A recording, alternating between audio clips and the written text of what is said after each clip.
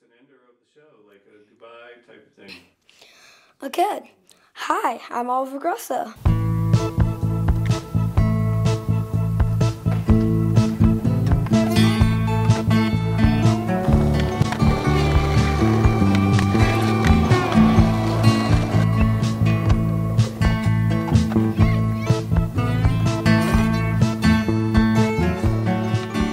I'm probably dumb for saying this kinda, but if nobody knows who my dad is, I'm just gonna be surprised.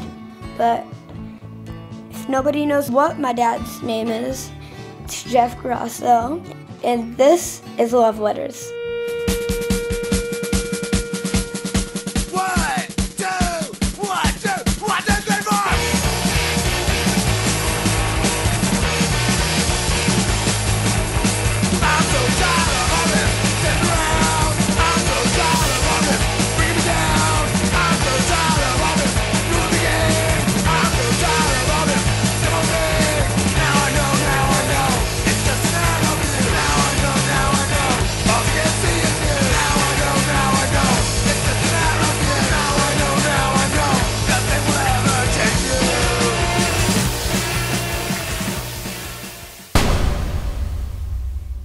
Who is this guy?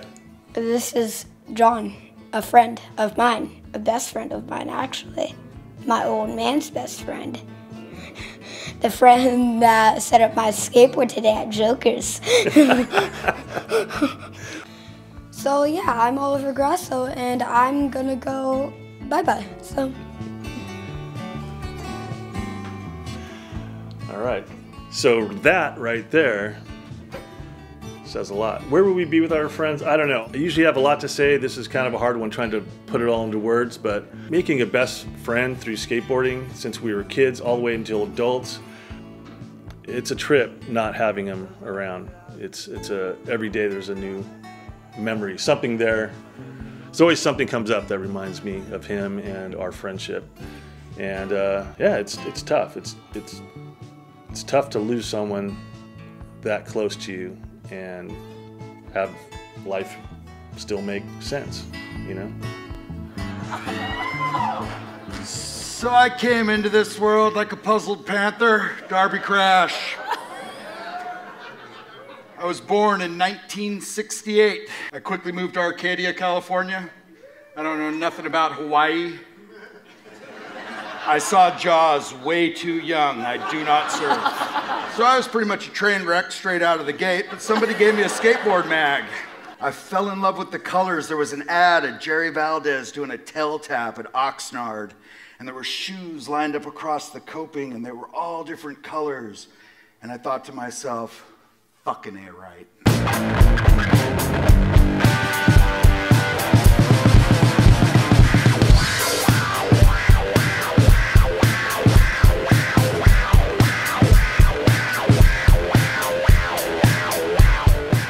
So the year was 1981, all right? There was about 200 people involved in skateboarding, worldwide. That's how fucking pathetic it was. I knew almost every one of them. I still do.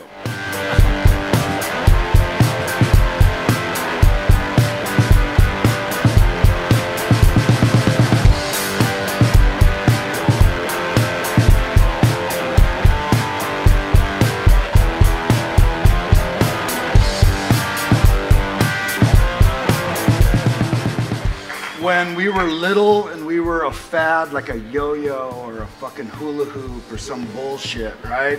They would build massive skate parks everywhere and then they'd all go out of business and nobody would do it.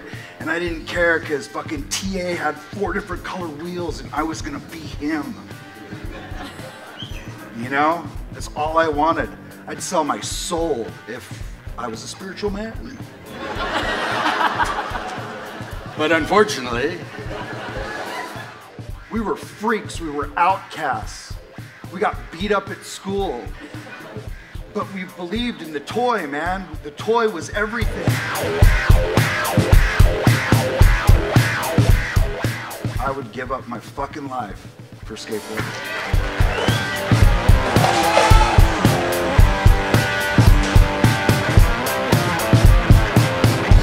This is a legend of skateboarding too.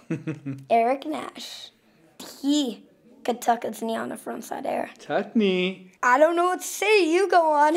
I like your style. Thank you for that great intro, Oliver. Eric Nash from Arcadia, California, the city of action, is best known for his pumpkin head graphics and his mastery of lip tricks. He is also a skater that has pets. My dad started skateboarding with the skate buddy Eric Nash right here, sitting right next to me. There you go. When did you start skateboarding? That's a good question. About 1977. 19? I was about 9 years old. About a year or two before I met your dad. I moved to Arcadia, and my first day of elementary school, I walked into my homeroom class, and Eric was in there, and he was wearing a Sim Snake shirt, and he had a broken wrist. When he got there, I had a cast in my arm, and he was stoked. I had a skateboard shirt on, and he was like, dude. You skate? And he was like, yeah, you? And I was like, yeah, and that was it. You became friends? We became friends based on that. Yeah, skate buddies. Who was sponsored first? As far as I remember, was your dad was sponsored by Veriflex first. I was like 3 or 4 days later by GNS. I wouldn't have wanted to grow up with anybody else. He fucking kicked ass. I think the thing that's really interesting with Jeff's life is it's this, you know, you're born and you start to think, you know, what do I want to do?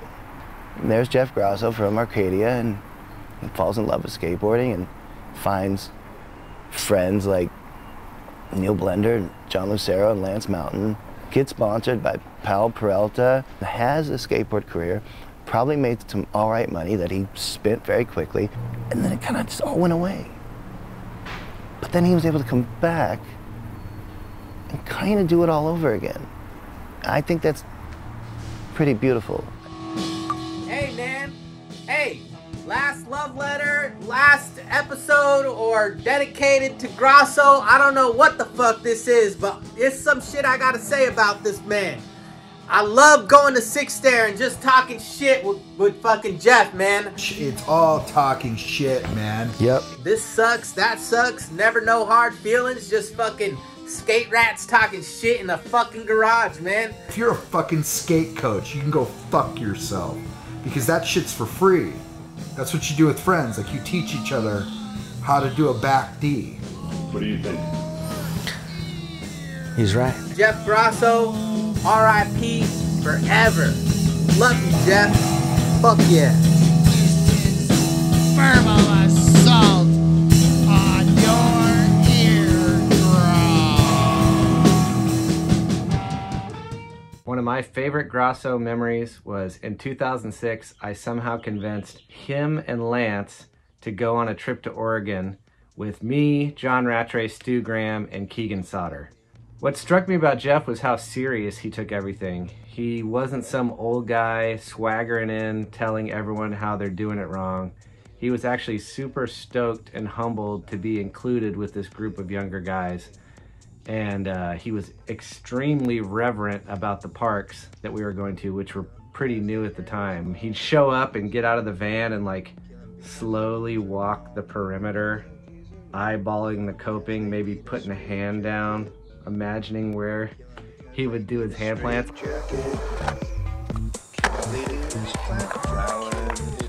For me, getting to watch him flap over this Andrecht on the extension at Reedsport, it was like living in a magazine of my childhood. It was incredible, and he would just be like, he took it so serious. It was like a science to him.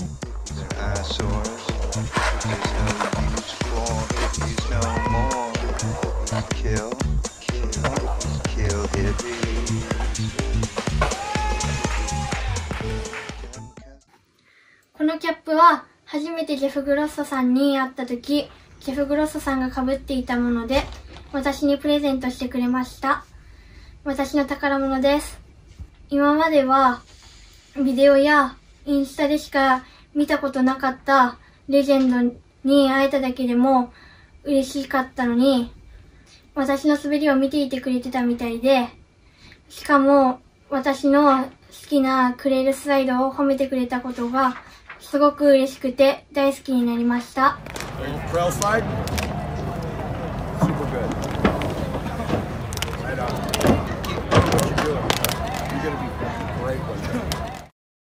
It was right before one of the ASPOs, and Nash and I were skating Pomona Pipe and Pull all the time. And you showed up with an entourage of punker chicks and weirdo dudes, and they were all calling you Saw. And you had like a big pompadour.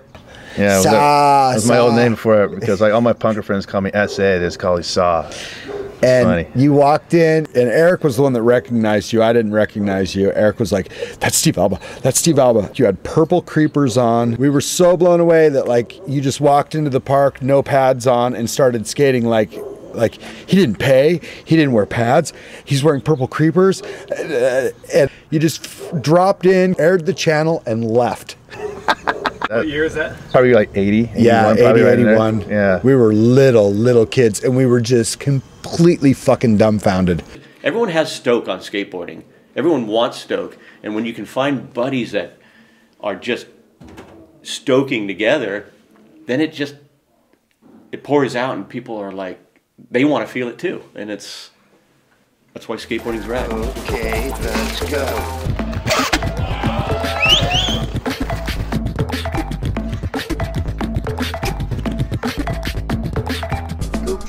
Oh, pie, you cream-filled man, or I show ya, back of my hand. And I think Jeff, as he found out as he's doing this, like,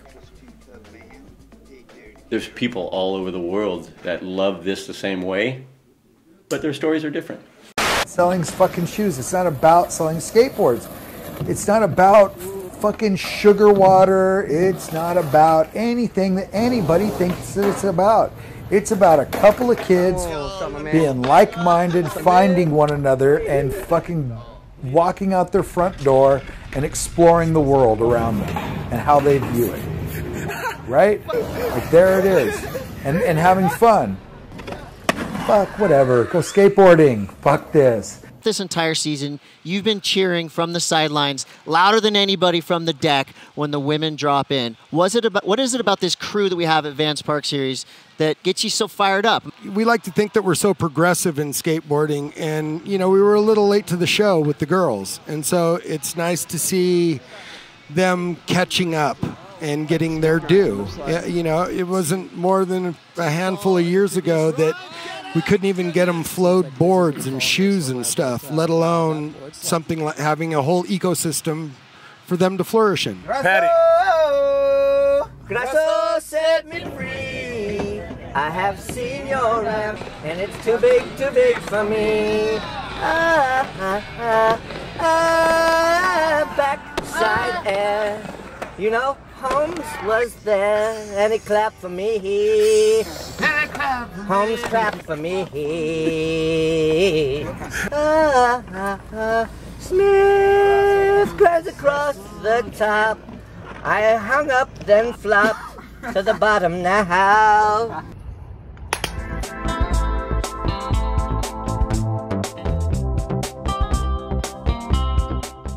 It's usually the DIY parks that are much more loved, you know, and cherished than just some regular shitty municipal skate park that the city whipped together for you, because it's blood, sweat, and tears from the local skaters that build it. Yo, Pizza Box here, checking the levels in Chicago, Illinois. And between the Grosso grant and a couple other local donors, we raised over $1,400 in the matter of a couple days. This is going to be the summer of concrete.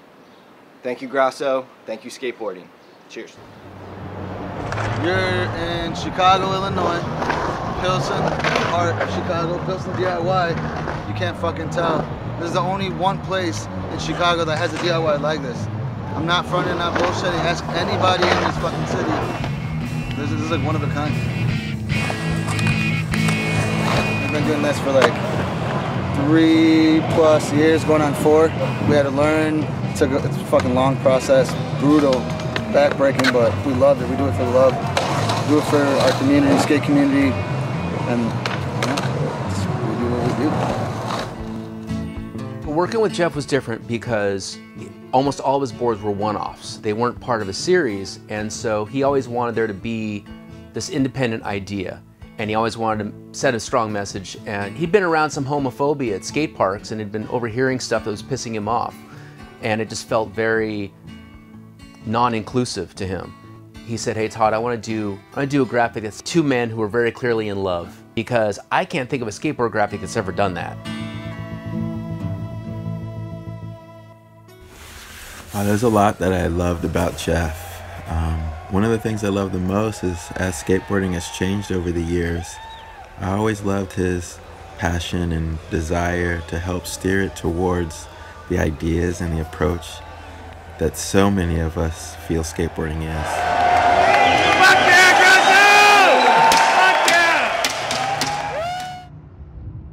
Jeff was an original punk rocker, and he punk rocked hard. When he did a run, especially in a contest, anywhere he skated, he was a very technical skater, and he was really adamant about each trick being perfect. I mean, he had to have his toe in the right place and his board tweaked just right. He was a skateboarding perfectionist.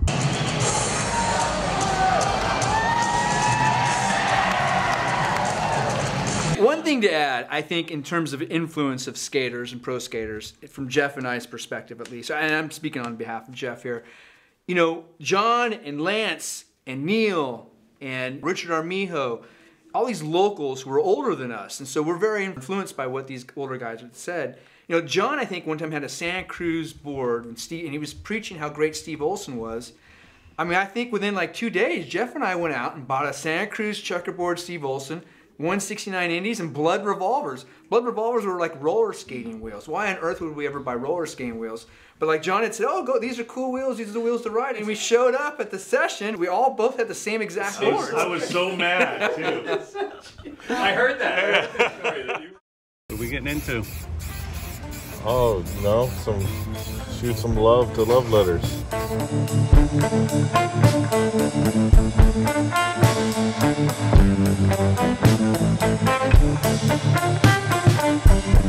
Much love to Love Letters, Jeff Grosso, and all the fam. Hey, it's Injara Asp here. Well, I first saw Jeff Grosso here in Florianopolis when we had that contest, Red Bull Skate Generation, and I was starting skateboarding, and Jeff was killing it. And after the contest, I asked for a picture we took, and he was wearing this hat. It's a very special hat for me. Thank you, Jeff, for everything. We miss you, we love you, and thanks for everything you did to skateboarding. This one is for Grosso.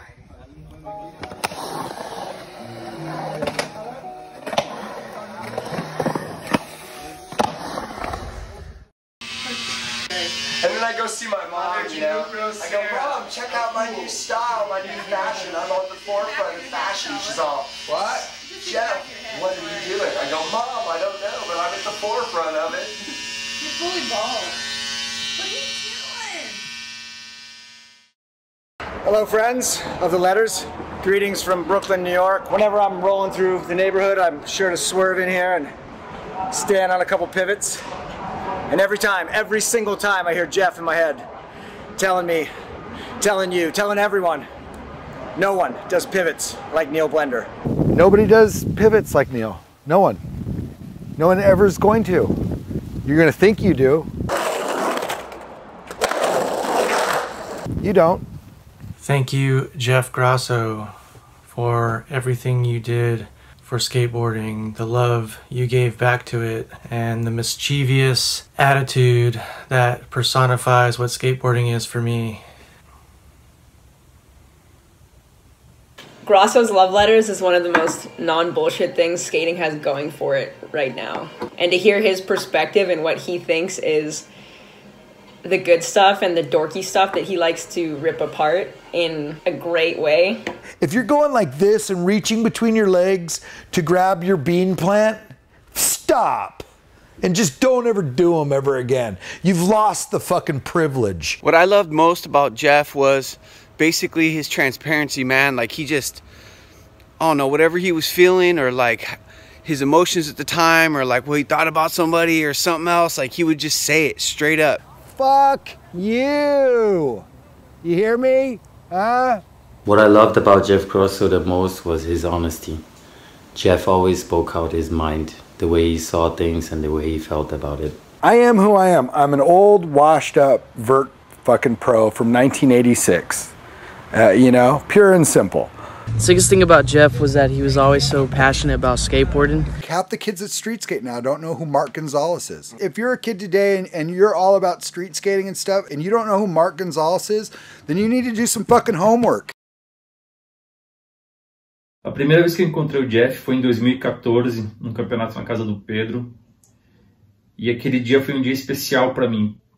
Mas a história mais especial foi aquele dia no carro, em que eu resolvi sair do armário para aqueles caras que eu não conhecia, para aquela lenda de skate que estava sentado do meu lado, que eu não vi mal. Eu sabia que ele não ia me julgar, que ele não ia falar... sai fora daqui, viado, qualquer coisa assim. E eu acho que depois de ter falado pra ele, toda vez que eu encontrava ele, ele fazia questão de me dar um abraço, me agradecer e dizer que me amava por eu ser um cara verdadeiro com ele. E isso é muito especial vindo de um cara com ele. Grosso knew that I had my own little clothing company called Pickpocket, where I'd like cut up old shirts and sew them onto new stuff to kind of give him a second life. And he hit me up one day saying he had a bunch of shirts to go through. That's kind of where I got the Grosso head from. So I went up to his house and he invited me in. We went through every shirt he's ever had. It was just a closet full of shirts, the floor and bed just covered in shirts. Don't even know how he slept in there. Why do I hold on to so many t-shirts? Because I'm a hoarder. It's some holdover from when I was a teenager and I first got free gear for skateboarding. After he passed away, the remaining stuff that I had that I was going to sell, I just gave some shirts back to Oliver and close friends with Jeff. T-shirts are the best, man. Yeah, you know, this is like a good t-shirt. The thing or things that I love most about Jeff was that he was just so unapologetically himself. It's really hard for me to say what I most loved about Jeff, but what gets a lot of my attention was the passion he had for skateboarding. We need to remember that skateboarding is the best fucking thing on earth. And it hurts me to see it fucking sold down the river for fucking pennies on the dollar. It hurts me, physically makes me ill. I'm in my first hotel room after quarantining for over a year, and I'm at a contest, which is super weird. And I feel like now that I'm back out here in the wild, I'm reminded why Jeff was such a good friend. Now how am I? Beautiful. We just wanted to sit down with you and celebrate your awesomeness. And it was because in times like these when it is super weird and I feel far away, that he was always there to text and not feel so far away. He wasn't a perfect dude, like he was very open about like his personal failings. I am full of shit. This is Nathan and Malachi. And Noah. Saying why you impacted us so much, and we're claiming it's because your confidence shined through your insecurities, and we love that. So shine on. It's his overconfidence. It lets him do anything. He can do it. My overconfidence, it's my insecurity in trying to cover up my insecurity. Well, you do well. If you give a kid a skateboard and there's the front door of your house, what's right outside the door of your house? Fucking curbs. Curbs and chaos. And life is kind of like curbs, right? Yeah, life of skateboarding is. That's right. Mm-hmm. Sometimes you go down, but then you get back up. That's true. That's right. So life is kind of like a big red curb. Back in '98, I was crashing under the pool table in the mandolin department at John's house. And some Sundays, Jeff would come over, he'd pick me up to go skate Lorman's. After the one session, I told him I was broke, I needed some food money, and he suggested we cruise by the HB park, try to sling some boards. We got there, it was packed. Every time he'd sell a board, he'd look over and yell, "Moving wood!" It ended up, he pawned everything he had. I didn't sell shit. On the way back to John's, he stopped at an In-N-Out, bought me a burger. Besides Jeff being a solid, hilarious, inspirational dude, that man could move some wood. What's up, dudes? This is a love letter to Jeff Grosso that I wrote. This is my love letter to you, but you aren't here to read it. You stood on one arm, taller than most men on 2 feet. We stared, awestruck, awaiting your re-entry back to Earth. But all we saw was a middle finger as an eagle flew away. Much love. If you're truly a skate nerd, captions are everything. Captions are just merely just directions to the page. It's like word for word. Did you write the roast beef caption? No. That was, and I mean, we actually went through this again. It's in your interview. I get fucking harassed all the time. Like, oh, you come up with an. I go, I didn't come up with a name. It's from a caption in Thrasher. I don't even think the caption is to a Grosso photo. It is. It is. I'll show you the photo. MRZ here. I'm going to share some photos. Jeffrey Blaine Grosso. A lot of different sessions. Don't even know where to begin.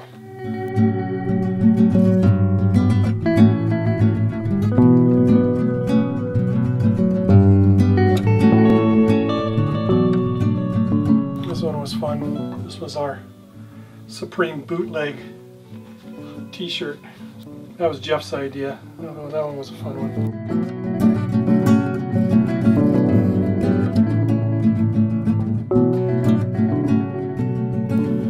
You know, whatever session, wherever we were going to skate, it was always, the main thing was, all right, well, where are we going to eat? Where are we going to eat? And man, Jeff could eat. There's no doubt about it. But to put it down, this one kind of sums that up. Yep. Miss you, my friend. Much love. A lot of great memories.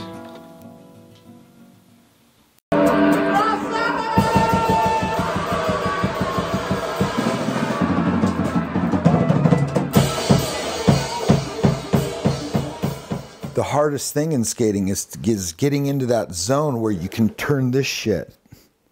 This is the big problem.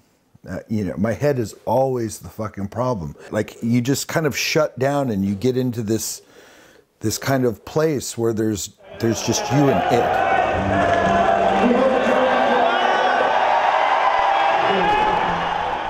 And that's the spot I feel most comfortable in. You can't stay there is the problem. Like any good drug, you can't stay high. You can't stay there. Probably our first time to Del Mar was probably like 1983 when I was like 10. And then 84 we went to this contest and there was this dude that we'd seen there before but we didn't know who he was. He was the dude in the green helmet and it was Jeff Grosso. These are some of the first times we shot photos of Jeff. So here's another one from 84. This is one of Jeff's backside airs. This is a normal one, but we would always try to capture this backside air that he would do. He'd be completely beneath his board. This one's insane. This one is Jeff doing his favorite trick, the sad plant. You can see Fedge in the background just fucking stoked. Here's the one-footed invert. Jeff Hartzell back there behind Jeff's wheels. And I am not that kid with the fist up, although I wish I was.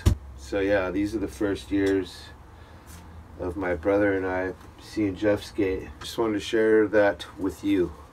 I would think, like, just talking about Jeff's influence and love letters and everything, You know, I think one really cool element of Jeff's whole communication skills is when he passed away, you looked on social media and you had all these pros and friends talking about, saying things about how great he was.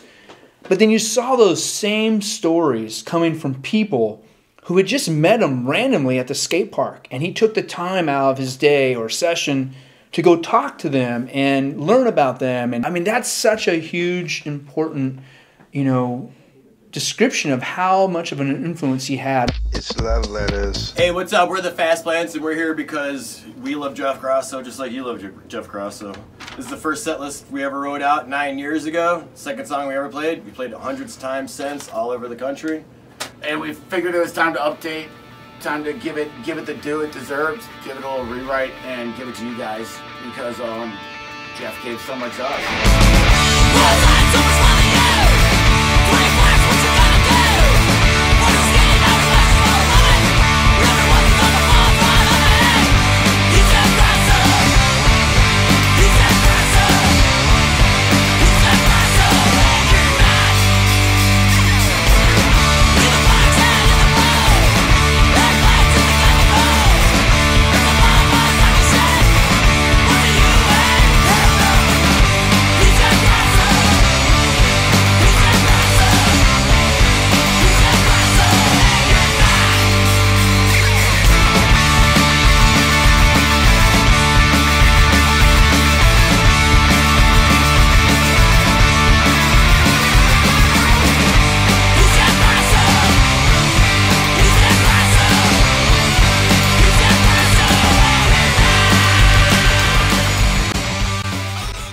There's one thing that's very missing in the conversation, and that I've noticed since Jeff's passing, is there's not a lot of conversation of how incredibly good a skateboarder he was. And he was incredibly good at picking and choosing what to do and making sure that if you did it for a reason. It's got to constantly feel better or done better, so you spend more time bailing on it than ever making it.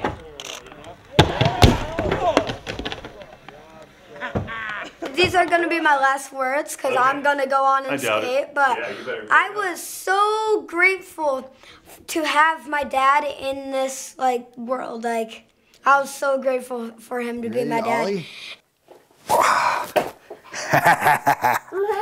More.